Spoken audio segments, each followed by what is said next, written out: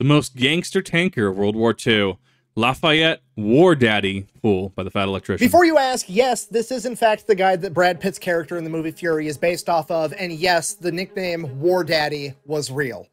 I love this. This doesn't surprise me. Today we're talking about the most gangster tank commander in American history, Lafayette Green Pool, his incredible crew, and their infamous M4A176W Sherman tank, known by its moniker painted across the side, In the Mood. This video is brought to you by War Thunder, the best and most realistic vehicle combat video game that has ever been made. This game has over 2,500 tanks, planes, helicopters, boats, and ships. Seriously, pretty much every vehicle that's been used in armed conflict from the 1920s until modern times is in this game. My favorite part about this game is the history, Easter eggs, and how realistic it is. For example, since we're talking about Lafayette Green Pool, we can actually go in, pick his exact tank, the M4A176, and then we can customize it to put In the Mood on the side of it, just like he had on his tank. And then you can hop over to X-ray mode and see how much work they actually put into this game, making X-ray versions of every single vehicle, showing the crew and the different components of all of it. And then they use this X-ray mode in gameplay, so when you shoot at an enemy tank, you're not just shooting at the tank until it blows up. You can shoot the enemy tank and disable the tracks. You can take out the engine, you can kill a single member of the crew, or you can take out the entire crew. And the best part about all of this, it's free on PC, PlayStation, and Xbox. So if you decide you want to give it a try, I will have it linked in the description down below, and when you use my link, you're going to get a bunch of free stuff unlocked right off the bat. Vehicles, skins, in-game currency, everything you need to get started, so go check it out. Let's get back to the video. Once upon a time... I loved this. It was very thematic, very quick, succinct, on point. So we're starting the video at about 1 minute 35, so it's probably a 60-second ad read. Like, once again, furthering my statements in the past that sometimes you have ad reads that have a required amount of time. You must, for this ad read, dedicate X amount of time to the video. And that's why long ad reads aren't necessarily a bad thing, or they should be frowned upon. Like, sometimes that is just requirements. And I like this. This is actually super cool. It was also thematic. The fact that he put In the Mood on the side of that exact same tank, super cool. I like it. There are people that will just dead ad read. They'll talk at the audience. Today we're being sponsored by this, and you know, this is why you should do it, right? And it's soulless. I want to consistently just showcase good ad reads and commend people for good ad reads, because honestly they're great, and I absolutely love this. This pause champ. I'm so sorry, Fat Electrician. But this was honestly very, very good. I liked this, and yeah, War Thunder is an interesting beast, so to speak. On July 23rd, 1919, two twins would be born, John Thomas Pool and his younger brother by 5 minutes, Lafayette Green Pool. They both spent their entire childhood growing up in Texas. The Great Depression happened when they were 10 years old. Despite that, they were both star athletes in middle school and high school. And then when they graduated from high school in 1937, John and Lafayette, the two brothers, wanted to join the Navy together. Like everything else they'd done in their life at this point, they go down to the local recruiting office together and they both sign up for the U.S. Navy. Then they go to get their physicals. John passes with flying colors, but Leigh, on the other hand, is rejected because his eyesight isn't good enough because he has one bad eye from an injury from when he was younger, which is turning into a weird pattern at this point because there's a shocking amount of badasses that are originally rejected from the U.S. military for apparently having bad eyesight. I mean, off the top of my head, we've got Lawson Red Ramage, the first submarine commander to earn the Medal of Honor, which I don't know why your vision needs to be super good inside of... Sorry, I was trying to blink out for a second to try and showcase them. It was a little slow. A submarine, but whatever. Then we've got Willis Ching Lee, literally an Olympic sniper that was the greatest battleship commander of all time, that after he had won the Olympics for sharpshooting was told that his vision wasn't good enough. And then of course we have Jay Zemer, Medal of Honor recipient, the pilot of the most decorated air crew in U.S. history that was also rejected because his vision wasn't good enough. And now we have Lafayette Green Pool, the greatest American tanker of all time, also being rejected because his vision just isn't quite good enough. Now, you know, that's one of those things that I'm very curious on the armed forces standpoint on, where I had a buddy, I think he was in the Navy. No, he was in the Air Force. He was on the deck of aircraft carriers working on planes and stuff. He had to have been Air Force, I thought. I don't think he was Navy. Anyways, but yeah, he was saying that, you know, oh, well, bad eyesight's not an issue. I guess allegedly there are ways, even with certain disqualifying factors, i.e. Bad genetics, certain issues, like for example, like I little chubby, if you will. And something like that, you know, could be considered disqualifying if I don't meet certain things. My eyesight's awful. I can't see without glasses, really. So things like that are, you know, deciding factors. And, you know, if I were to go and try and enlist or something like that, but allegedly, there are ways around this. So I'm very curious, though, in regards to, is it similar to like standardized testing in U.S. public schools where you have to hit XYZ metrics, and if you don't hit XYZ metrics, even if you excel at like metric A, that doesn't matter because all that really is required is XYZ? Is it looked upon favorably? Is it looked upon disfavorably? Just because you don't necessarily meet the criteria for one thing, and you could excel at another thing that is incredibly invaluable. But at the same time, as far as I'm aware, once again, civilian speaking here, there is kind of that expectation, if you will, like the scene from 300 where, you know, the dude tries to be he tries to be a Spartan, right? But, you know, he ends up getting cast out because, you know, oh, well, a Spartan is required to hold a shield at this height. You're too small or something like that. There was that whole plot point.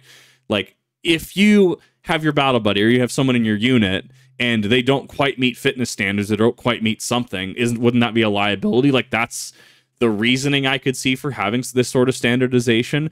This is such a fascinating world to me because I'm a civilian and I've always been tangentially related in some capacity to military, whether it's family that's been in military, friends that have been in military, people I've worked with that have been in military, you know, just constantly been surrounded by it. And I just kind of like gravitate towards these circles, but obviously in a respectful fashion. You know, huge fan of not engaging in stolen valor because that's just dumb.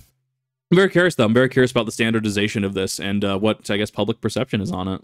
That being said, here's where Pool's just a little bit different from those other heroes. He's trying to join in 1937. World War II has not kicked off yet, so he's not overly motivated to join the military. So, unlike the other three, he does not cheat on his eye exam to get in. He decides that he's just going to go off to college and become an engineer. So that's what happens. John ships off to go get trained for the Navy. Lay decides he's going to stay around town. He helps his parents out on the farm. He goes off to college to become an engineer. And he also decides that he's going to start boxing to earn some extra money on the side. And over the course of the next 3 years, he never loses a single match because he is an incredibly talented boxer. Then, September 16th, 1940, America decides to reinstitute the draft because World War II is looming on America. Because of this, Lay decides that he's going to try to join the military again, but he's concerned that the Navy still has records of him failing his vision test from a couple of years ago. So, instead, this time he goes to an Army recruiter, gets signed up, goes to the physical, and this time he does what all great American heroes do. He cheats on that eye exam and he passes. Seriously, the impact that a bunch of dudes cheating on the eye exam to get into the military has had on the world that we live in today is profound. So Pool ships off to training. I do think that there is a commentary here about the people that can make the biggest difference in the world are those that the world deems are unworthy of doing that, if that makes sense, right? Well, your vision's too bad, so therefore we can't have you do this, except they end up finding a way to make it work through just sheer conviction, maybe even dumb luck, potentially. You know, neither here nor there, though. Luck factor is a thing in many things. And they end up going to just become icons, legends, people that change the world. I feel that there's a commentary one could draw from this, or at the very least, one could draw parallels to other individuals throughout history that have done similar things, and, you know, even have a motivational t-shirt in regards to, you know, just do it. Right? Not advocating to cheat on military exams and tests. I cannot legally say that. What I can say is allegedly there may be potentially ways in if you're really convinced, if you have that conviction, if you're driven enough. Tells at everything he does, and then every time he gets leave, he's always going out and taking boxing prize fights to win more money on the side. So he finishes training, gets assigned to the 32nd Armored Regiment, where he rapidly becomes a sergeant and a tank commander, again continuing to box every second he can. Wow. As World War II ramps up, the 32nd Armored Regiment's training gets more and more intense as they get put in different climates in different places all over the country. They train in Louisiana, they train in Pennsylvania, and now they're out in the Mojave Desert in California. And at this point, Pool's developed quite a name for himself. Everybody knows who he is. He's a 6'3" boxer that's 41-0. He's never been defeated, and he is one of the best, if not the best, tank commander that they have. And because of this, he gets a little bit of sway with how things go. So he actually goes out and starts picking his own tank crew, and he picks the best of the best. In the driver's seat, he's got 24-year-old Private First Class Wilbert Richards, aka Baby, a nickname that he got when the crew was out for dinner one night at a diner, and the waitress looked at him and said, "I didn't think they let babies join the army." Despite having a... Oh, no. I feel like that's such a military thing, though. Like, how you get your call sign, your nickname, right? Oh, man. Like, that is a whole thing. And sometimes it just sticks. And I don't know, I view it as kind of an honor thing, right? You have to be in the military. It's not like I can necessarily say, hey, people in chat in the military, what call sign would I be? I feel that that'd be disingenuous to even ask, if that makes sense. Like, I don't know. It's different, I guess, if there's like a meme and it's going in like a community night or something like that. But generally things like this I regard in, you know, just high respect, and make sure that I'm being respectful of it, because there are a lot of people that did not go through a lot of what these what military personnel went through, that want to claim that, oh yeah, well, I'm this, or you'll call me this, right? And, you know, sometimes it's not glamorous. Sometimes you can just get stuck with the name Baby. Sometimes you can get stuck with the name, like, say, Reaper, if you're a redhead or something like that. Some kind of soul joke, right? And that's kind of something that is just, look, you serve, you're in the military, you kind of get the ability to do this. And as a civilian, you know, I can just kind of look on and respect it, if that makes sense.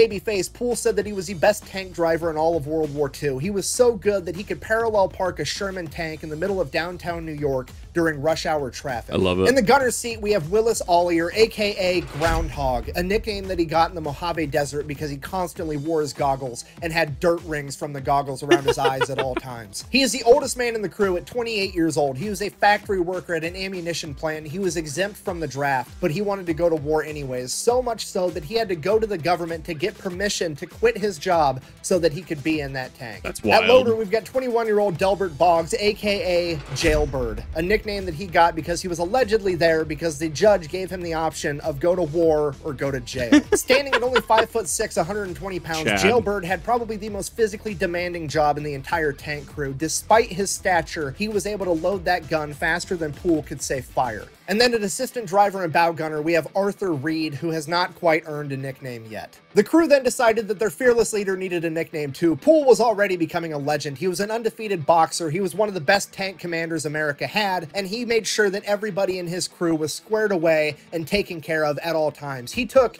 complete responsibility for them. He was just like their dad, and for that reason, they gave him one of the coolest nicknames ever, and the same one from the movie Fury, War Daddy.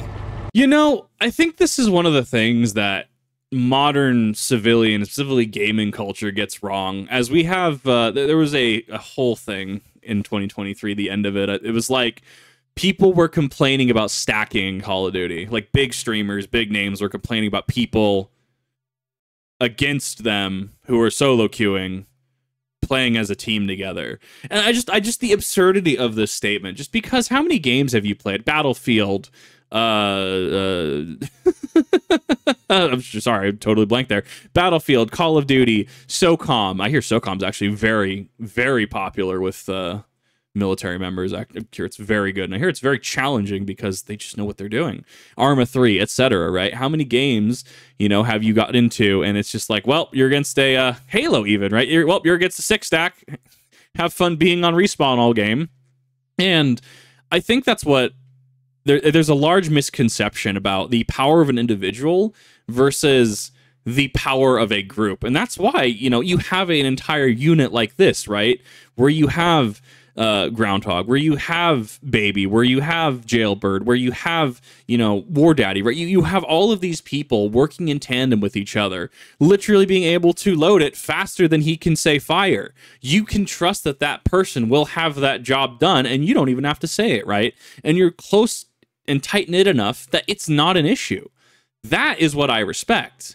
And there's this whole thing, I mean, you could argue that it's pop culture, media, games, you know, you could argue that it's many things like that, movies even, that are the power of individuals, all that matters. Like, oh, just go John Wick, right? But realistically, the true strength lies in being able to work with a team. You as one person can only do so much, even if you say have multiple 100-round 5.56 drum magazines, right? You can only fire and reload it so quick. Versus, if they have a buddy or have some teammates, hey, you know, here, take this, right? And I don't know how it works in the field necessarily. That is not my area of expertise. And I encourage conversation in the comment section in regards to those that have had to go through it, you know, in Desert Storm, in Afghanistan, you know, in drills, etc. I encourage that discussion because, you know, I think that there's a lot that a civilian can learn from the military, not necessarily to emulate or to, you know, steal valor, but why does it work? Why does a team like this work? Why is this impressive? Why are we even talking about this today? As a civilian, even if you're not emulating the military in itself, look into it and learn why we're talking about this and why it's so cool. The best question you can ever ask in life is why. That question alone will gain you more knowledge than you could ever hope to read. Well, learn in general. Just ask. Ask why. Unlike the movie, however, Poole did not decide to name his tank Fury. He gave it a nickname that is 1,000 times cooler, and Hollywood decided to change for no good reason because they named their tank In the Mood. When asked what that meant later, Lafayette simply said, "That's just how I felt at the time. Yeah. I was in the mood." Yeah. So we've got the crew, we've got the tank, everybody has a cool nickname. It's time to get ready for war. They start training together super hard and become one cohesive unit. At this point, Poole, who's still been going out and boxing every chance he can, ends up joining the Golden Gloves tournament, and he actually ends up winning and becoming a Golden Gloves champion, which qualifies him for the national tournament in Chicago. At this point, the Army is willing to let him take leave and go participate in this national tournament because it looks really, really good for the U.S. military if they have an active duty sergeant that's a tank commander that's winning national titles for boxing. Poole, however, decides against it because he has his crew, he has his tank, and he's not going to let them go off to war without him. So he decides to forego his dream of becoming a national Golden Glove boxing champion and instead goes off to war. Because I feel that that is actually the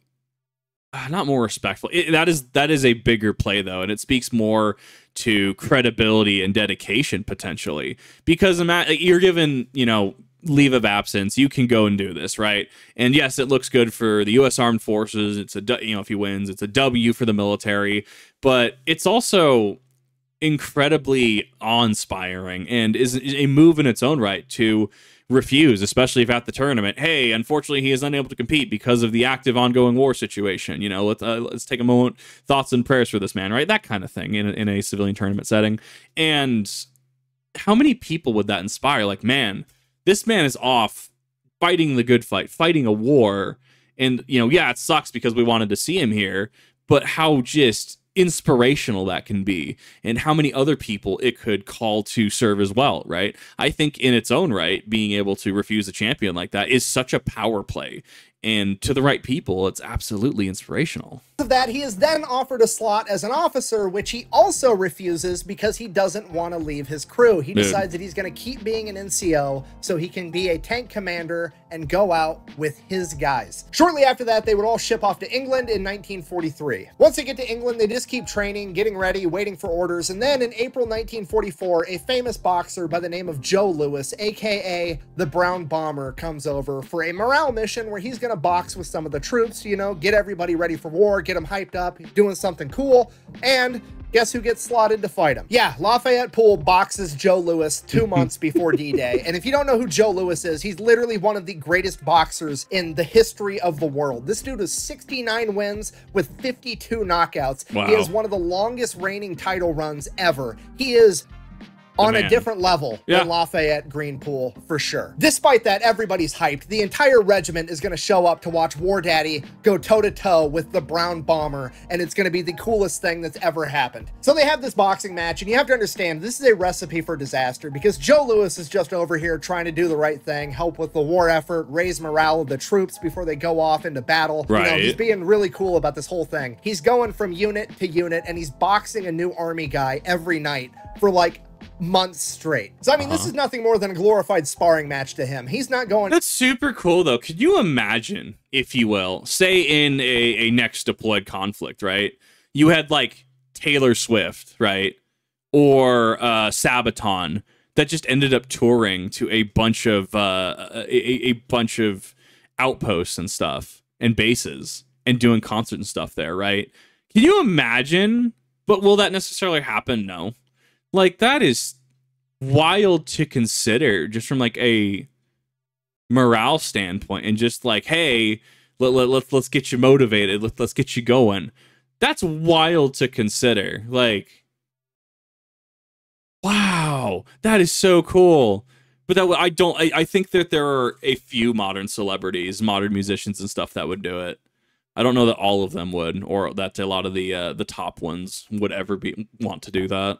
In there trying to actually hurt the Army guy. Hopefully the Army guy's not going on to hurt him. He's just going out there to put on a show. Right. Pool, on the other hand, remember, just gave up his dream for a national title in boxing so that he could go to war, and now the world heavyweight champion is there, and he gets to box him. So in the back of his mind, there's got to be a part of him that's just like, I mean, maybe I could take this guy. So Pool goes in there obviously wanting a real fight, and that's exactly what he got. Yeah. The match starts. Joe Louis goes in there. He's dancing around. He's pulling his punches. He's putting on a show. He's being super nice to Pool. And then the first chance Pool got, he threw a hard punch and just cracked Joe Louis. Allegedly stumbled him a little bit. And then Joe Louis tied up with Pool and whispered in his ear, I'm going to teach you a big lesson. The ref then broke him apart, and Joe Louis proceeded to beat the shit out of Pool in front of the entire regiment. Pool is later quoted as saying that he was turned any which way but loose by the Brown Bomber. Now, the silver lining is that Pool somehow managed to not get knocked out, which is an achievement in itself going up against Joe Louis. And just so we're clear, if you're not familiar with combat sports, Joe Louis is absolutely not being a dick right now. This is 100% expected. This is how everybody acts in that situation. And Lafayette Pool knew that's how this would go down the minute he decided to crack him, because he had like 40 plus boxing matches. He knew what he was getting into. He got exactly what he was looking for, and it's absolutely hilarious. And in War Daddy's defense, it is actually way cooler to say I got in a legitimate fight with Joe Louis and survived, even though I got my ass beat, than it is to say I had a glorified sparring match with Joe Louis one time. And we actually see this in sports. I can't speak to like ACL and HEMA, but in SCA, right? So you have to call your shots, right? Even when doing heavy, even in armor, you know, honor system, you have to call your shots, right? And there's a certain level of, think like even just translating it to a punch, right? You have to land a punch, and the punch has to have a sufficient amount of force behind it to be considered a valid hit, right? So you come in and, you know, with a halberd or something in heavy, right? A legal halberd for the format, and you wrap somebody, you just, you know, smack them on the side, and they go, no, it wasn't valid. I didn't even feel it, right? Okay. Hit him, you know, hit him again. Oh, it's not valid, right? And if they're being a dick about it, right? I mean, there is the potential. It's just, what do you do at that point? Do you keep letting them try to take shots at you? You keep deflecting, parrying, avoiding, and they keep saying, oh, no, it's not valid. Or do you kind of just say, well, I mean, I'm about to teach you a big lesson. Then you, you whack them and send them flying 2 feet, right? Like, I mean, obviously in a safe capacity, I can't advocate for actual violence. And if a situation like that comes up in any sport, ACL, HEMA, SCA, Belagarth, what was the one? Adrian was part of it. Adrian Empire, right? Stuff like that. You should always know that you can call upon a marshal if need be. Like, dude, he's not calling his shots, right? And, you know, the marshal can talk to them, and, you know, if they're really not calling their shots, they will deal with it. At least that they should. But though, this is 100% just a thing. And I have immense respect. It's such a power play, right? To go in just to crack somebody like that, right? And then just to whisper, I'm about to teach you a big lesson. Or my personal favorite is when you're boxing or something like that, right? And heard stories, you know, person boxing, and you know, they're just going to town, and then there's that pause, and then the person that was, you know, taking all the punches up until now goes, all right, my turn. And that's all right. We've entered a different stage of combat. Numbers are about to go higher. Those dice are about to get a lot of bonuses. You're about to take a lot of damage, and stuff like that absolutely happens. It's not malicious. It's not mean. It's not any sort of, you know, being a bully. A lot of times it's just matching energy, right? If I'm in, say, SCA, right, and somebody starts moving at, say, if they're moving at like 25-50% speed for forms and stuff like that, or we're trying to do something where maybe a little under armored, if you will, like we're just doing forms stuff, we shouldn't actually be hitting each other, and a person ends up just going faster and faster, and you keep telling them, it's like, hey, you know, why are we continuing with this? Can you not, please? And they do. Sometimes you just have to match energy. So, in summary, yeah, a lot of times it doesn't mean as somebody that does things like SCA. Sometimes you just have to match that energy. Sometimes you just have to be like, all right, I see what you're doing. It's my turn now.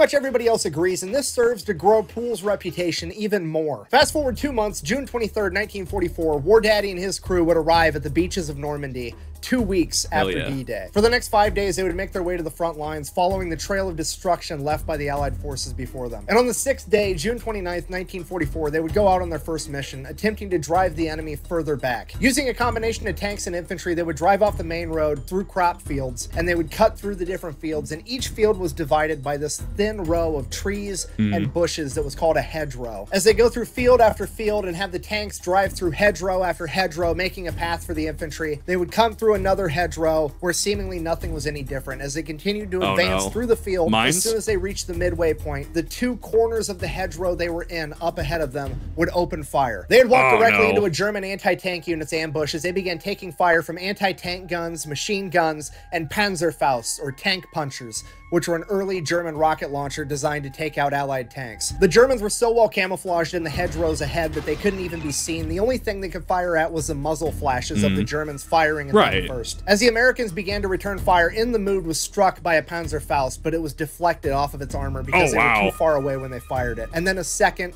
and then a third, and then a fourth. In the Mood had been hit with 4 tank fists and survived all of them. The American tanks... That's metal AF. I don't care what anyone says. You took 4 oh, bullet just deflected. You took 4 Panzerfaust and just kept going.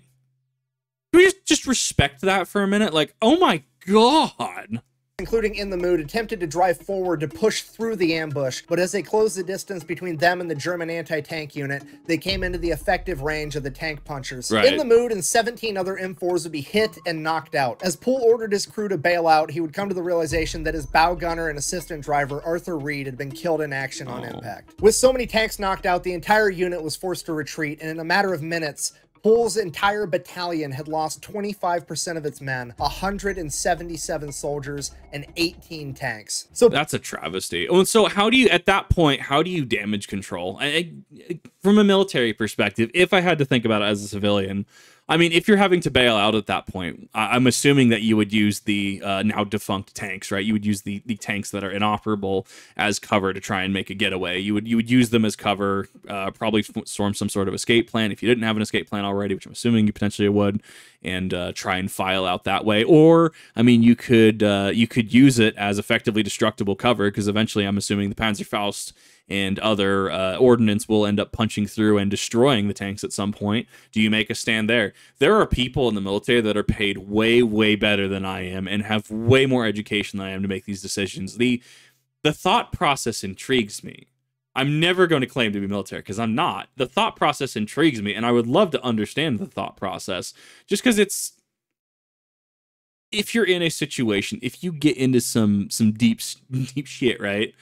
How do you get out of it? How do you save the most people? If you can't save everybody, save the amount of people that you can, and, you know, do everything you can. And I think that was the big misconception on Wake Island, and I wanted to just like address that really quick. The Wake Island reaction I did, where I didn't understand something, and I feel I had just incorrectly addressed my standpoint as a civilian, and especially with having a bias towards saving everyone and anyone as much as possible, which, once again, there are military personnel that are paid way better than I am and far more educated than I am that have to deal with this. And at the end of the day, I'm not the one that has to live with the consequences of a decision, whether that be bad consequence and losing more men, whether that be a good consequence and, well, we only lost X% of people. You know, I don't have to deal with those, and I'm thankful I don't have to deal with those. It is not something to take lightly. Poole's unit falls back to the rear, and they begin consolidating, figuring out how many people died, how many tanks they lost, refitting, getting reinforcements, getting everything done. And Poole receives word that his tank, while it was knocked out, is salvageable, and it's going to be up and running in a couple of weeks. At this point, most tank crews would be like, cool, I'll take a couple of weeks off hanging out back here, not getting ambushed. But War Daddy and his crew are absolutely furious that their friend was just killed, and they want to get back in the fight now, not in 2 weeks. So Poole demands a new tank, and his chain of command, seeing that their golden boy wanted a new tank, turns and says, here you go, and they give him their very first version of the new Sherman M4, the M4A176W, with an even bigger gun that's more capable of going toe-to-toe with German tanks. They are then immediately given a replacement bow gunner and assistant driver by the name of Bert Close, a 19-year-old kid that looks like he just got out of a high school classroom. And for that reason, he is immediately given the nickname Schoolboy as they paint In the Mood 2 down the side of their new tank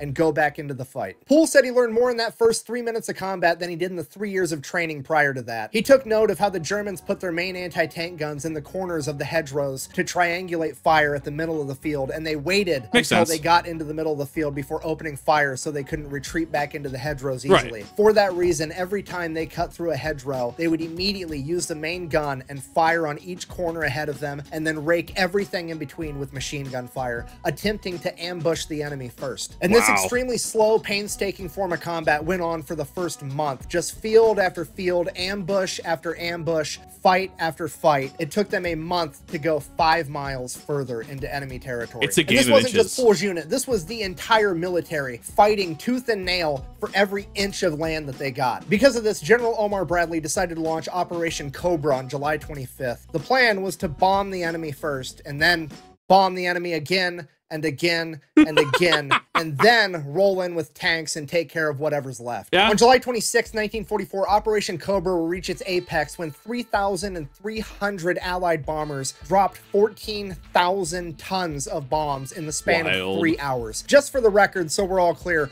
14,000 tons is over 30 million pounds in 3 hours. With all the bombings breaking down the enemy line, the combat pace really picked up as In the Mood started traveling miles a day instead of miles a month. During that time, In the Mood 2 would come toe-to-toe with its first German Panther tank, and it would take it out in a single shot with its new and improved 76mm cannon. From that moment on, War Daddy, his crew, and In the Mood 2 led point on pretty much every single mission his unit ran, and he was driving the enemy back as fast as humanly possible. In the following days, it became pretty apparent to pretty much everybody that War Daddy and In the Mood 2 were in fact the main characters of this story, as he began sitting up higher and higher in his commander's position on the tank. Pretty soon, the other tankers began to describe it as he was sitting so high up on the tank that it looked like he was riding it like a bull, showing off his cowboy boots. Over the next several weeks, they put so many miles on In the Mood 2 and drove through so many hedgerows that they wore out the engine and it needed to be replaced. And at this point, Poole, being who he is like, I'm not waiting for that thing to get fixed, just give me another tank so I can keep fighting. And the chain of command is like, actually, that's perfect because now your original tank is fixed, so you can just have that one back. No, God! Poole immediately is like, no, absolutely not. It's older, it's slower, the gun is smaller, and most importantly, my friend died in the assistant driver's seat, and I don't want to look at that for the rest of this war. I'm not taking that tank. He was then given a direct order to take the tank, to which he's like, okay, fine. He then orders the rest of his crew to go over to In the Mood 2 and observe it getting fixed by the mechanics and having a new motor put in it, which is weird because they're not getting that tank back anyways, so why on earth is he doing that? In reality, he just wanted to make sure that his crew was somewhere so they couldn't get blamed with what he's about to do. So he goes over.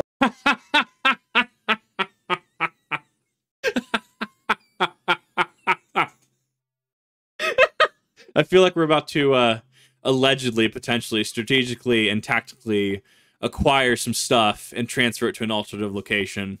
And there's definitely some alleged plausible deniability here.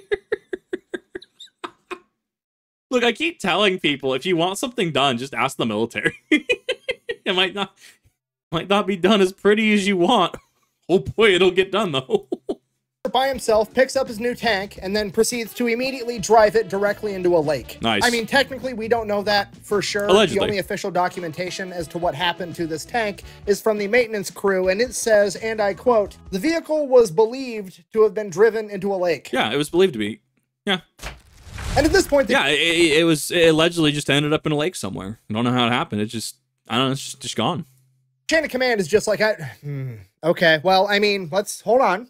This is the golden boy. I don't want to get rid of him. Hear me out. He did just save a tank the other day that we were going to lose. He ran in front of a bunch of machine gun fire and got that tank back. So now that he threw this tank away, it's basically a net zero. I think we should just let it slide. Go ahead and give him a new M4A176W again, and we'll get him back on the front lines. And that's it. That's the whole story. They give him a new tank, and he goes back to fighting. Okay, do you understand how incredibly gangster that is? This is an entire another level of plot armor, okay? Going toe-to-toe with the enemy and, like, doing some crazy stuff and surviving, that's one level. Going toe-to-toe with Uncle Sam about his money is a completely another level of plot armor that most people can't even fathom. For example, when you go to get out of the military, they make you turn in every piece of equipment they ever gave you, ever. Okay, they're gonna pull out a sheet of paper that's this long long with a list of all of it, and it's going to be the most ridiculous stuff on the planet. They're going to be like, yeah, we gave you a marker tube type in 2003. What the fuck is a marker tube type? Oh, a Sharpie. You gave me a Sharpie in 2003? Okay, I'll just pay for it. How much does the government pay for Sharpies? $79.95 is what we pay for fucking Sharpies around here. God, can anyone corroborate this? That's highway robbery. Oh my God. That is excessive. That is insane. God. Oh my God. That's even at a markup premium for convenience and restocking, right? That is insane. Well, I also am curious, and I wonder if someone has the answer to this. I ended up going to a pawn shop locally recently, and I mean, we're talking like, there was like a medical, like, molly vest and helmet and stuff that looked like it was military. And it just got pawned in. I guess the dude had served, I think it was in Afghanistan. And I'm like, I thought they made you turn all that stuff in. I mean, I guess maybe if you bought your own magazines, like Magpul magazines, maybe not. But yeah, I don't know. I don't know how military turn-in works. So this is just another aspect of the military that's just super fascinating. And apparently incredibly just financially draining. That's insane. And then you have to pay the government $79.95 for a Sharpie that you lost 20 years ago. Otherwise, they negatively impact your credit score. Wow. The rest of us mere mortals are over here getting harassed by the U.S. military because we lost a canteen cup at some point. Meanwhile, War Daddy's over here waterboarding an entire tank and just walking away like nothing happened and nobody cares. This is an unprecedented level of plot armor. So that's August 16th. He gets his new tank in the Mood 3. August 17th, the very next day, they come into a humongous battle. They catch up with an entire German armored unit that has 12 Panther tanks. Luckily, the Allied forces at this point in time have air superiority, so they radio in for some planes, and they come in and they bomb the entire Panther unit. Then, after the planes drop a bunch of bombs all over them, then all of the American Sherman tanks start to advance. And then a couple minutes later, another group of American planes come. They were either P-38s or P-47s, depending on which source you want to read. Doesn't really matter. Either way, American planes come, and then they proceeded to bomb everybody, the American tanks included. And during this bombing run, in the Mood 3 and the tank next to it would both be hit. Luckily, nobody in War Daddy's crew would be hurt. However,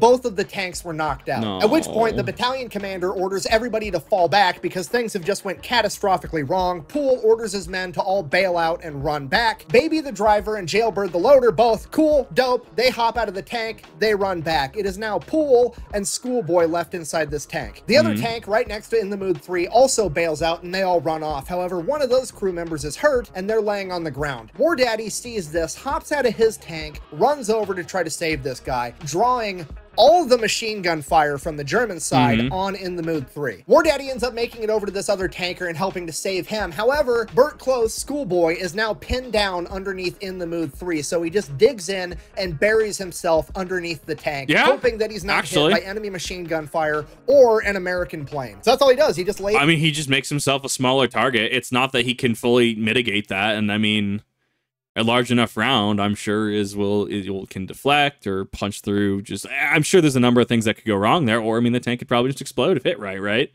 Like, no, yeah. I mean, what else do you do in that situation? Make yourself a smaller target, dig yourself in, and just, I guess, wait for the situation to resolve itself. I mean, at the very least, it's the most just intelligent decision I can come up with. That makes sense. Underneath the tank and kind of buries himself in the dirt, and he waits, listening to the machine gun fire bounce off his tank as he hears American bombs exploding in the background, and he just waits. And 10 minutes go by, and suddenly somebody runs and dives under the tank, and it scares the shit out of Burt Close. And he looks over, it's an American, so he kind of relaxes for a second, but that dude doesn't see Burt yet. And Burt Close, Schoolboy, recognizes this guy. It was his friend from basic training that he hadn't seen in like 2 years. And Close remembers on the first day of basic training, this guy got asked a question by the drill instructor, and he told the drill instructor, I don't know. And from that point on, throughout the rest of their training, that particular drill instructor would always tell this guy, what do you know? Bearing that in mind, Schoolboy asks the guy, hey, what the hell happened? And that guy responds, I have no idea. To which Schoolboy responds the same thing the drill instructor would have responded. What do you know? And that guy whipped his head around, recognizing the voice of his friend, and they were reunited after like 2 years not seeing each other, not knowing if they were alive. They've just ran into each other in the most unfortunate circumstance on the planet, and then they just hung out for the next hour in the middle of this firefight, catching up, because there's literally nothing else they could do, and it's the most Army thing I've ever heard. Ever. So while Close is catching up with his buddy, War Daddy makes his way back to safety. He carries that injured tanker with him, and then he realizes that he's missing Bert Close, schoolboy, and he was not about to lose another assistant driver and bow gunner, and he is ready to run back into hell to go get him too. He is then physically restrained and given a direct order to not. So like an hour goes by, Schoolboy and his buddy are just chilling underneath the remnants of In the Mood 3, waiting for the bombs to clear up. Finally, why is that such a mood though? I feel like that's one of those, what is the meme that's been going around recently? Men will just look at this and go, hell yeah. And it's like some picture of like a high caliber sniper or something like that, or just something super cool. This is that meme. Just like men will like look at this and think, hell yeah. Just two buddies entrenched under a tank in the middle of a firefight, just chilling. the German armor units forced to retreat. They get the all clear. The planes aren't going to be coming anymore. And then they just kind of get out from underneath the tank and walk back and everything's okay. Yeah. So now the next problem is that In the Mood 3 is gone. They no longer have a tank. Well, by that time, they had already replaced the motor in the Mood 2, and they were ready to hop back in that. So the next day, August 18th through August 26th, War Daddy and the crew of In the Mood 2 go ham. They spearhead every single mission, driving further and further into enemy territory, wrecking absolutely anybody that gets in their way. Pool and In the Mood 3 are leading the entire 3rd Armored Division deeper and deeper into enemy territory, and during this point of the war, the 3rd Armored Division earns the nickname the Spearhead Division because they are leading the rest of the military into the fight because they are advancing so rapidly. It is literally the largest unhealthcare system in the world being spearheaded by War Daddy and his crew of In the Mood 2. They're pushing so hard, so fast into enemy territory that they start getting direct orders from the battalion commander to slow down and let everybody else catch up. There's accounts of In the Mood 2 taking out entire infantry companies by themselves. Wild. 250 men in a single day. And somehow, presumably divine plot armor, despite the fact that they are the first and sometimes the only one into a fight, they go completely untouched every single time. Then, August 27th, they come across a major set of train tracks, at which point they're all like, train tracks. I got an idea. Let's line the tanks up and wait. And that's what they did. And they waited. And they waited, and like 8 hours later, here comes a German train full of all types of cargo and equipment and tanks and armored vehicles rolling down the tracks, and a bunch of Sherman tanks just open fire, turning the entire thing into a shooting gallery, destroying absolutely everything on this train. At which point, Pool is like, cool.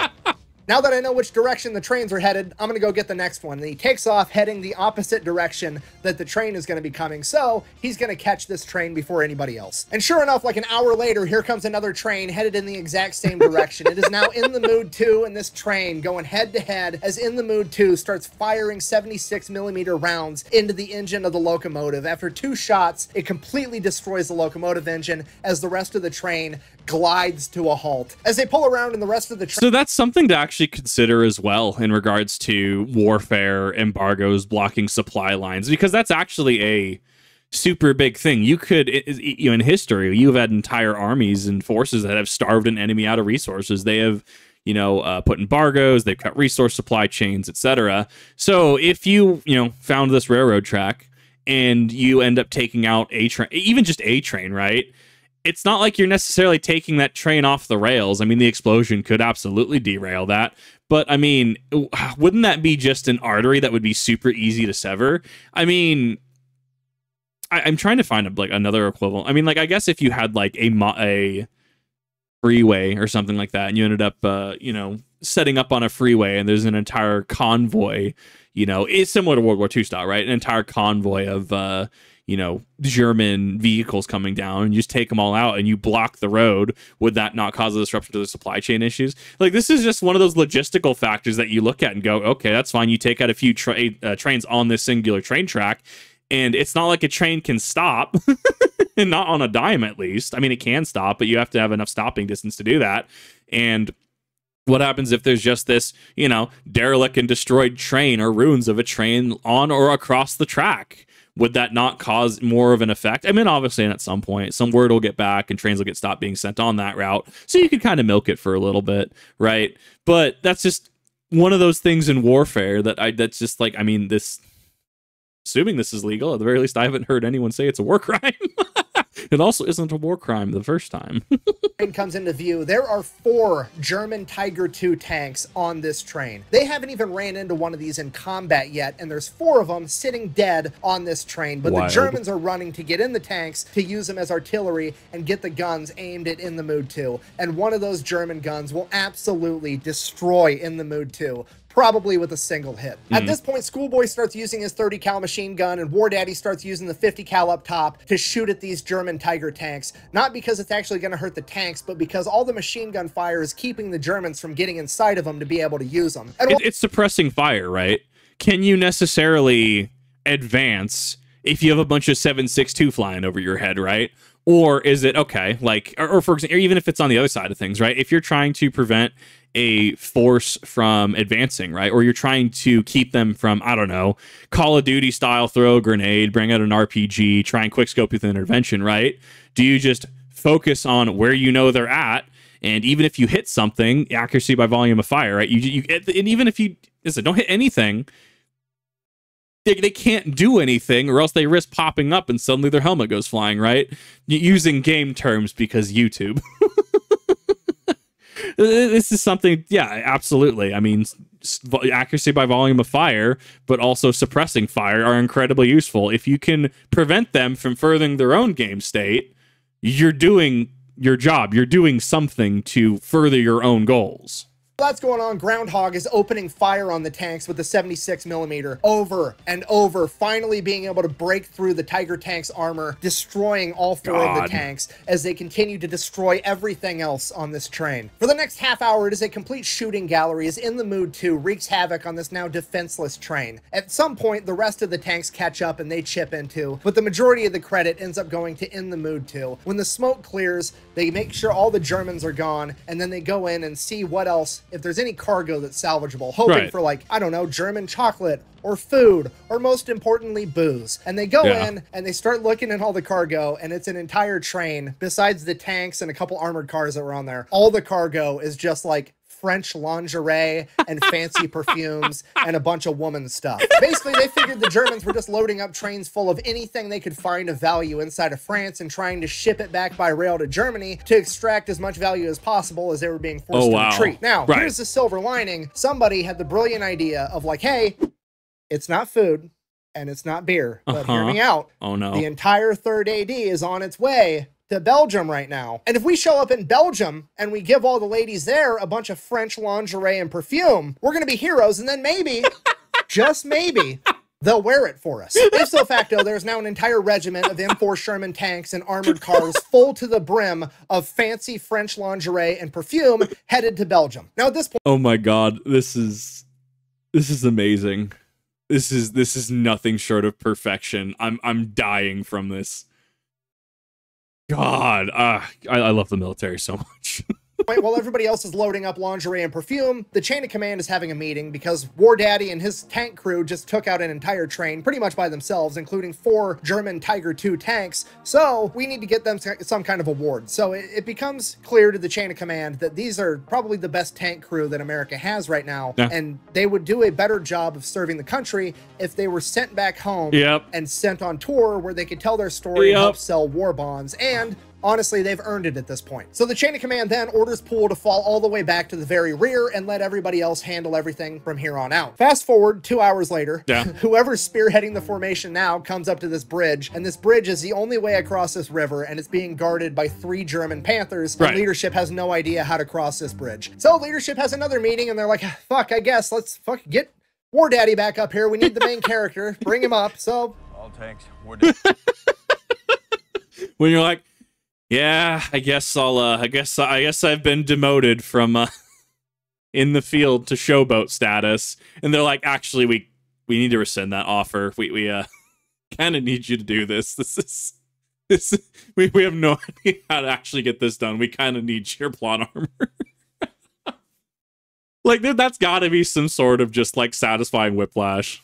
Daddy, Looks like I'm in. Poole gets the order. He pulls out of the formation, drives to the very front. Again, he's been gone for a whole 2 hours. He gets to the front, gets briefed on what's going on. He evaluates the situation. He looks off in the distance. There's this big hill on their side of the river. So he's like, okay, you guys stay here. I'm going to go handle this. So they drive up to the top of this hill. He now has a good view of the rest of the river, and he can actually make out one of the German Panther tanks. He can't see the other two. He doesn't know how many are there. He just knows they're there. They're so well camouflaged. Right. But he can see one of them. So he takes aim and he gets them ready, and he's like, we're just going to rapid fire this entire thing. He opens fire, and as soon as he fires, there's another round in by Jailbird, and they fire again and again and again, and they take out this first Panther tank, and they do it so fast and they fire so many times that all the other tanks think that they're getting ambushed, and they start retreating. There was only 2 tanks there. He sees them once they start moving, but those tanks take off thinking that there's way more tanks than just one attacking them. Wow. Meanwhile, Poole's entire unit's kind of just sitting there like listening, hearing tank fire in the background, wondering what's happening. A few minutes later, Poole comes driving by again and just drives right across the bridge.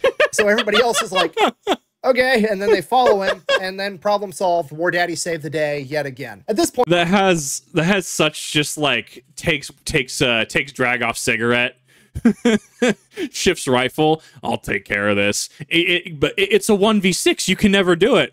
I'll take care of this. But you also have like speed boosts on, and you just clutch the 1v6, just like bam, bam, bam, double kill, bam, bam. Like, oh my god, did he actually just do that? Yeah, he did. Straight up hold my beer status. Poole's probably thinking to himself, like, okay, this is the point where I'm supposed to stop, get orders. They're probably going to send me to the back of the formation again. And he's like, but I don't want that, because off in the distance, a couple miles ahead, he sees a German town, and he knows that that town is probably full of all types of important German supplies, like because a second ago, they had 3 German Panther tanks trained on a single choke point. It was a pretty safe place to be, and he knows that if he can get there in a hurry, he can probably take out a bunch of more enemy objectives. So he just hauls ass straight into this town, right down Main Street, and sure enough, there's 4 German ammo trucks full of German war supplies, and he takes out all 4 of them by himself, as the rest of the unit is desperately trying to keep up. After a while, some of the other tanks finally catch up to Poole, but Poole keeps leading them deeper and further into enemy-held territory, and at dusk that night, they'd be ambushed by more Panther tanks. And that ambush started by one of the Panther tanks shooting directly at In the Mood 2. Luckily, it was a glancing blow, and everybody was okay. In the Mood turns, returns fire, and scores a direct hit, knocking out the tank as the German crew bails out. But the tank didn't burst into flames yet, and that's not acceptable. So, In the Mood 2 advances to shoot this tank again. As they hit it again, the whole thing blows up, as In the Mood 2 gets hit again from another Panther tank. And again, it glances off the armor, and everybody's okay. But they don't know where the hell it came from, because it's so dark out, they can't actually see anything. So now, they're just waiting. And they're waiting, and they're kind of moving back and forth, and this Panther tank fires at him again, and they could see the muzzle flash. The Panther missed, and In the Mood starts returning fire just in that general direction, firing blindly. And after 4 or 5 rounds sent that way, they see an enormous explosion and flames as they had scored a direct hit on the enemy Panther tank with... That's literally like the dude sniping you in game, right? He just absolutely just trying to pot shot you, but he keeps missing with the 50 cal, and you're just kind of like shifting a little back and forth, trying to poke your head out a little bit, try and bait it. He misses you with the 50 cal again, and you just bring out your LMG and just fire everything you have, or even like your grenade launcher, and you just fire everything you have in that general direction, and then you see the hit markers and the kill feed. Oh, this is some spice. Pure luck. Any remaining German forces are forced to flee, and that was the end of that battle. They bed down for the night, they get some more gas in the tank, they get everything fixed, they eat some food, and the next morning, they take off again, driving further into enemy-held territory. The next morning, War Daddy and In the Mood 2 take off, hauling ass with the rest of the tanks. Poole figures that those 2 German Panthers ambushed them because they were trying to protect something, and he wants to find out what it was. Right, makes sense. He keeps charging deeper and deeper into enemy-held territory, and that's when he comes across lost an entire German supply convoy. Oh, no. And yet again, War Daddy and In the Mood proceed to turn this entire supply caravan into a shooting gallery. In the Mood alone is credited with destroying over 100 vehicles, 2 German Panther tanks, 2 other tanks, 3 German 88 anti-tank guns, claiming over 50 enemies KIA, claiming 63 as prisoners of war, and a ton of others wounded. When the smoke settles from this and the leadership gets to figure out what actually happened, it is decided that the In the Mood crew is all going to receive Bronze Stars, and Lafayette Green Pool is going to receive the Distinguished Service Cross. He would also be nominated for the Medal of Honor, but that was rejected for some reason. Something to do with being in a tank is a team effort, and he didn't do it by himself, so he doesn't deserve the Medal of Honor, which doesn't really make sense, but it never does. So that happened. Now from here, it's pretty smooth sailing. They don't have much contact with the German military. They're pretty much just going from town to town, hanging out in a town at the end of every night. However, In the Mood continues to be the #1 spearhead of the entire division, and now, instead of being the first into contact, they're the first into every town, and that comes with its own unique set of rewards, because as soon as American tanks start rolling in, all the people come running out as they start celebrating that the Americans are here to beat the Nazis, and they start showering them with gifts, cheeses, breads, fruits, eggs, and most importantly, booze. So In the Mood gets first dibs on all the booze. This pattern repeats itself day after day for a little while, and then they eventually come up on a bigger city called Liège in Belgium. Once there, they take the city pretty easily, capturing 1,500 German POWs, and then they've essentially freed the town, at which point all the townspeople come rushing out to thank the Americans, and surprise, surprise, this city is full of very attractive young Belgian women. They start giving the soldiers gifts like food and booze, and in exchange, the soldiers break out the fancy lingerie and perfume they liberated from that train a couple of days ago. And I want to just impress that they took that they took that bridge, blitzed the bridge, got ambushed in that town, and all the while they have they just have all this lingerie in the back. What absolute chads! Like I have nothing but respect for that. Like what an absolute power play. They start giving that back in exchange, and the entire thing turns into one gigantic block party that kind of ends up turning into a shit show, because all the soldiers spread out as they start sleeping with all these young women, showing them that inches are in fact better than centimeters, and everybody's just completely hammered. Which was fine, there was nothing wrong with that, right up until the next morning when the chain of command got the order to move out immediately. At which point the leadership, A, they're hungover, but B, they're kind of looking around as just like there's passed out people drunk all over the city, on the sidewalks, in the streets. It's chaos. The soldiers are all spread out because they all went home with different women. They don't know where like 75% of their soldiers even are. They radio back. They're like, we're gonna need a couple of days to regroup. We had an issue. Yeah, we had an issue here. So after that, we just had an interruption. We nothing to worry about. Just making sure that we all have our making sure that we have all our bearings together, making sure all our equipment is stable, making sure all our equipment is ready for use, and we'll head out in a couple days. This is why I'm that friend that is always DD. This is why I'm that friend that always gets to talk for other people when they do stuff. Or at least I like that position, because then I can make excuses like that. Well, and I'm not being a buzzkill with this. The other side of this, actually, which is far interesting and just like where my brain tends to gravitate to in regards to military subterfuge, is especially liberating a city. There could still be agents. There could still be an enemy force present. There is an inherent danger with, going with just randoms like that and spreading out. There could be cells there. There could be, it could turn into a security situation really quick, and suddenly you have a bunch of soldiers that are either missing or they are they unsubscribed to healthcare, if you will. And that goes into like assassin work, and that goes into deep subterfuge and stuff like that. Is that something you necessarily have to worry about? No. I feel like it's someone's job to worry about, although I don't know whose job that would specifically fall to. And that being said, like I said, while I think about these things, while these are things that come to mind and cross my mind in regards to, warfare, war crime the first time, it's, at the end of the day, they did the job, right? They ousted the German party with the N name that I'm a little scared to say on YouTube. They ousted them, and celebrations little. I'm not saying everything has to be this serious and rank and file, and everyone's got to be at attention at all times. One, I don't have any authority or ability to say that, and two, sometimes you just need to chill out. Sometimes you just need to get hammered. Sometimes you just need to be spread out for a little bit in this capacity. You know, I'm not saying anything against that. Just things Kip gravitates to in regards to questions I ask, the whys.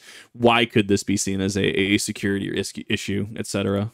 Spend the next couple of days regrouping and getting ready to move out again. After they get regrouped, it's off to the Siegfried Line, the border of Germany, guarded by dragon's teeth, mines, machine gun positions, and barbed wire. They have to finally make their last push and break into Germany. On their way to the Siegfried Line, Poole is informed that him and his crew are not going to be allowed to spearhead this mission either, and they are to remain in the rear because him and his crew are still going to get sent home early so that they can sell war bonds and be heroes. Poole is also informed that they are going to be taking away his loader. Del Boggs, Jailbird, is going to be sent all the way to the rear, where he is going to have to undergo a vision and hearing exam for the next 2 weeks, pretty much the entire duration of the rest of their time in theater before they get sent back home. And the actual reason for this was because his brother had passed away in combat 2 weeks prior, and he was the last remaining son in his family, and the commander did not want to have to tell that man's family that he died in combat 2 weeks before he was supposed to come home. So he was going to be sent all the way to the rear, where he was going to stay until he could get sent back to America. Bearing all this in mind, Poole agrees, and he is going to remain in the rear of the formation, and he's not going to be doing anything crazy. He is then assigned a brand new, fresh out of basic training, Private First Class Kenneth King to be the replacement loader for Jailbird, the best M4 loader in all of World War II. Somehow a German tank snuck past the American line and managed to ambush Poole's section, and the first tank they managed to shoot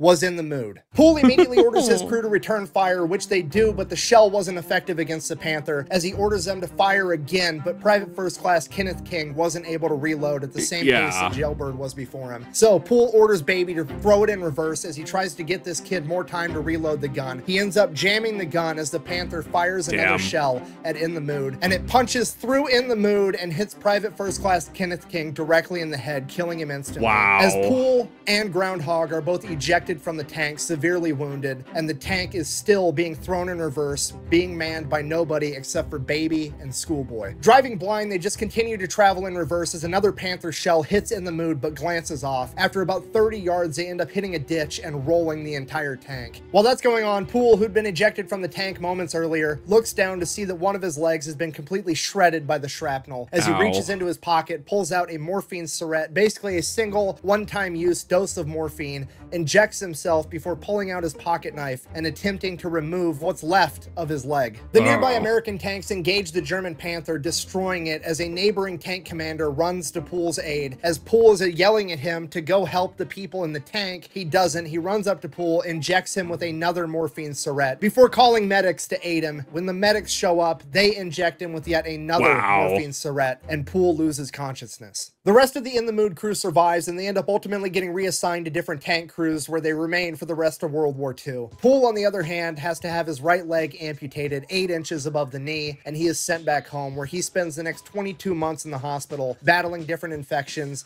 rehabbing, and getting fitted for a prosthetic. That's unfortunate, and I really want to know the follow-up to this, actually. It's tragic because Jailbird had to have, there's some survivor's guilt there. There's gotta be. Like, that's awful. Like, just imagining being in a situation like that, and, well, they're gonna get it, and the moment you leave, all that happens. That's an awful feeling. And, oh, well, we're gonna send them home, and we're gonna use them to, we're gonna parade them around to sell war bonds and stuff. And now that they've lost, I wonder if leadership cares. And that is a very awful thing to think about, because they did so much, and it's not their fault. It's not. They just had a new gunner that couldn't keep up with the pace. For all intents and purposes, in gaming terms, their DPS was significantly hampered, right? It's like you have a full round in an LMG, full magazine of LMG in Destiny, and you empty it, but you're getting no heavy ammo drops, and you go into boss phase, right? And you have maybe half a mag by the time you get to boss phase. You're not going to necessarily put out as much DPS as if you had a full magazine plus reserves or reconstruction on that LMG, right? The DPS is just down, and it just, the fact that tank even got there, I wonder how this was handled after the fact. Like, because it snuck by the American line. Like, it went through. and that's what got it. So I wonder what leadership did after this. Time he's released from the hospital, it is 1946, and World War II. Oh, I guess that's fair. And he is then immediately discharged from the United States military because he now no longer has a leg. Lafayette Green Pool, aka War Daddy, and his tank crew of In the Mood were in combat together for 81 days in World War II. And in that 81 days, they are credited with taking out 1,000 German soldiers, capturing 250 more, destroying 275 armored vehicles, and 12 German tanks. For this, Pool had been nominated for the Medal of Honor twice. The first time the paperwork had apparently been lost, and the second time he was just flat out rejected. He was, however, awarded the Distinguished Service Cross, the Legion of Merit, a Purple Heart, the French Croix de Guerre, and the Belgian Fourrière. After being released from the military, he went back home to Texas, where him and his wife started having kids, and he worked as a mechanic at a gas station for a number of years. And then, after a few years, the United States military came out with a special program where they would let people rejoin the military if they had special or desired talents, regardless of their physical disabilities, and Pool fit that bill. He was brought back into the military to serve as an advisor and to help train the next generation of tankers. He would do that from 1948 until retiring in 1960 as a warrant officer 4. He then decides that his next life adventure is going to be a preacher, which he does for a number of years, which honestly makes sense because the dude is super good at putting people in touch with God. So he does that for a little while, and then he gets bored with that, and he decides that he wants to give back and help the community, so he decides that he's going to be a teacher. He goes and he becomes a middle school shop teacher, and on the first day of any kid's shop class, he would always lecture them on the importance of safety and how dangerous power tools could be, right before drilling a hole directly into his wooden prosthetic leg, but the kids didn't know that at the time. After that, he finally does truly retire, and in his retirement, he forms a relationship with the armored units out of Fort Hood. They bring him out there, they let him drive in an M1 Abrams tank for the first time. He's blown away at how much better they are than the tanks that he drove during World War II. They also have him as the guest of honor at all their military events where he commonly gets to speak, and he gets to know all the guys. And then in 1990, they're sent off to fight in Desert Storm. If you don't know, Desert Storm is considered to be the last great tank battles the world has ever seen. The last time that tanks were going toe-to-toe with one another on the battlefield. And the entire time that his guys were out there, Lafayette Pool was back home, glued to the news, watching it every single moment of every single day. And as Desert Storm, and by extension tank versus tank warfare, would come to a close, so would Lafayette Pool. His health began to decline, and he would pass away at the age of 71 on May 30th, 1991, the very same day that he received word that his armored unit out of Fort Hood had made their way to Germany safely on their way back home to America, because Desert Storm was over, bringing a close not only to tank warfare as the world knew it, but the life of one of the greatest men to ever do it. So, in conclusion, if this has taught us anything, never underestimate what you can accomplish by cheating on your next eye exam. Thank you for watching. Best way to support the channel is go buy some merch over at thefatelectrician.com, and don't forget to go check out War Thunder, where you can play as In the Mood yourself. Whack, bang, out. That's great. I love this. This was such an experience. I can hear all the weird German internet fanboys already. You know, the Germans actually had a tank commander that had like 100 enemy tank kills, blah, blah, blah, blah, blah. That's more than Lafayette Pool, blah. Yeah, you know what? Here's the deal. If you want to be MVP, your team has to win. Secondly, quit simping over the German military. It's weird. Germans don't even do that. Grow up. Thanks for watching. Oh my God, yes. Oh, that was priceless. Oh my God. That was nothing short of phenomenal. Thank you for that. Oh, that was so good. I'm very happy that there was a not bad ending to that, if you will. It was tragic, absolutely. It was tragic that this had to even happen. It was tragic that, you know, the tank got through. But I'm glad to see that it wasn't a story of, well, you're no longer useful to us. And, you know, we have no need of somebody that, because for the longest time, right, I think it was politicians, foreign dignitaries and stuff like that, if you had some sort of disability or some sort of impairment, physical, right, I guess it was seen as less strong in a, like, macro foreign policy front, I guess, you know, things like that. And I'm glad that he got the respect that he deserved, and that for a number of years after, he was a highly respected individual. And that you can look at him as an example of just healthy masculinity. Or what does this dude do, right? He went after the military. He became a preacher for a little bit. He taught shop to middle schoolers, right? And always stressed the importance of safety and stuff. At the very least, man has a lot more qualifications in regards to be a male role model than someone like Andrew Tate or Sneeko, in my opinion. But this is amazing. Fat Electrician, thank you for putting out this video. I hope I didn't bog it down too much with some of my commentary, because this video really deserves it. If you haven't seen the original video, I do know that there's people that come out and that haven't seen the Fat Electrician before. Please go check out the Fat Electrician, as well as the second channel, Fat Files. I'm not paid or anything to say this, right? I just think he puts out great content, and content like this is what YouTube needs to be pushing more. We need more positive creators. We need more creators that are just down to earth, down and dirty. This is what you need to know. You know, we're going to teach you something today, something of value, something of substance, and you know, as well as just having just, you know, that military appreciation, just understanding history. I'm a huge proponent of it, huge advocate for understanding and learning from your history. And I think I've ranted long enough. Thank you, Fat Electrician, for allowing me to react to such an amazing piece. I know this must have taken you a little bit of time, a lot of time. And as always, I will give you give it the 4 days for the original to be out. I will, for those of you that may be new here, I give it 4 days between new uploads. So say if the Fat Electrician, Russian Badger, you know, anyone else does a video, I will give it 4 calendar days. That way it can circulate in the algorithm. I do know that there's people that will react to things hour 1, day 1.